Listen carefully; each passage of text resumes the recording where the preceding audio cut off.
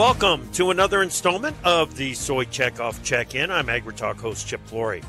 I recently talked with United Soybean Board Chair Steve Reinhard from Ohio and with USB CEO Lucas Lentsch.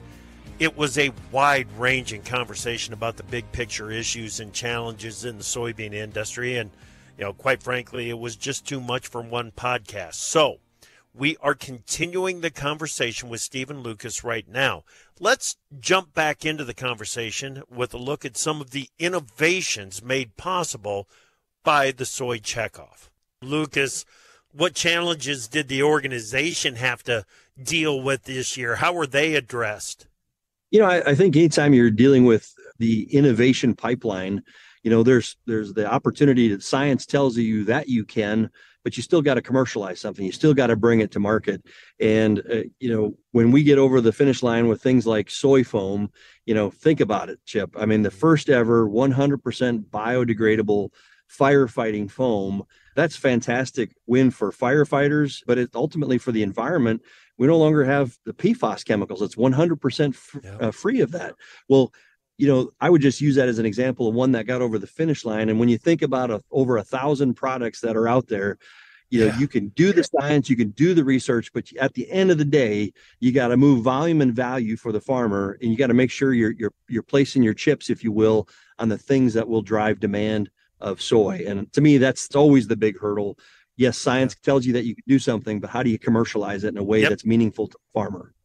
Yep, Lucas, well said. Very well said there. I think that's so important, in getting that return back to the farm gate is obviously very important. Just a reminder here, we're talking with Steve Reinhard, Chair of the United Soybean Board, and Lucas Lentsch, CEO of USB. Steve, back to you on this one. Sustainability is a buzzword in 2024, and even before that. It's been a major focus for agriculture. Talk to me about how soybean farmers are adopting some of those sustainable practices out there and how you're benefiting from those new practices. Sure. So, there's just a lot of different practices out there that we're using on our farm and our neighbors as well. And those can be something as simple as no-till farming, and it's been around for a number of years. It's nothing new to the production agriculture world, but the innovation of cover crops and how those have been able to play a role in holding soil in place so we don't have erosion, but then also, building up the organic profile in the soil and how that can help with water retention, has been a valuable bonus to that. And, then we have variable rate planting and variable rate fertilizer application, and how we're able to break down these grids in these fields to a smaller unit of measure, maybe a half an acre grid, so we can apply that fertilizer at the right amount at the right place and get it, to where we need it, to where we're not over applying. So it's a sustainability measure that way, but then it also goes back to our financial sustainability as well. And again, by us doing that on the farm, we're also helping a lot of other end users of our product reach their sustainability goals as well. Yeah. Cool.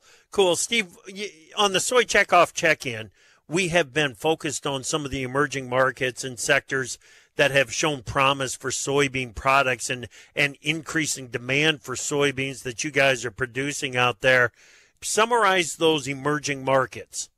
Sure. So we have our big markets we're always working on, biofuels, renewable diesel, moving a lot of oil and stuff that way. But then we're also looking at meal and how can we get more meal out into Southeast Asia, for instance, to build up their poultry and pork industries as well. And some of the newer markets that we're really taking a close look at is India now is the biggest population base in the world. So how are we preparing ourselves to hopefully break into that market? We don't want to ignore China, but China is no longer the big population base that they were. So, you need to maintain it, but then move on to something new. Then we're also looking at Africa. Africa is probably going to closely come behind India as being a leader in population. So we know that when we can get protein into those developing nations, it helps to secure their governments. It helps to make the lives more stable for the people that live there. And that in turn, can give a lot of stability to a region and really to the world in general.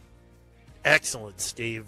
The soy checkoff has a long history of developing key markets for U.S. soybean producers, and Africa is obviously high on the list of market development right now. That wraps up part 2 of a 3-part conversation with USB Chair Steve Reinhard and USB CEO Lucas Lentsch. And there's more than enough in the conversation with Steve and Lucas for that 3rd installment. Be sure to watch for that next week. I'm your host, Chip Flory. Now, let's get back to AgriTalk.